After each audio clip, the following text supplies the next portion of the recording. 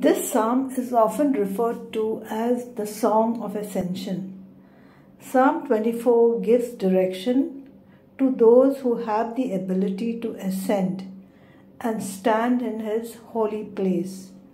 Psalm 24 reminds us to be introspective of our own deeds.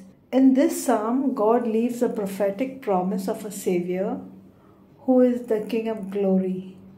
This psalm is a deep and moving insight into the wonder of the Heavenly Father as He keeps His covenant with His people. Psalm 24 of David, a psalm. The earth is the Lord's and all that is in it, the world and those who live in it. For He has founded it on the seas and established it on the rivers. Who shall ascend the hill of the Lord, and who shall stand in His holy place? Those who have clean hands and pure hearts, who do not lift up their souls to what is false, and do not swear deceitfully. They will receive blessing from the Lord, and vindication from the God of their salvation. Such is the company of those who seek Him, who seek the face of the God of Jacob.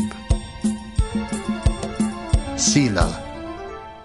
Lift up your heads, O gates, and be lifted up, O ancient doors, that the King of glory may come in.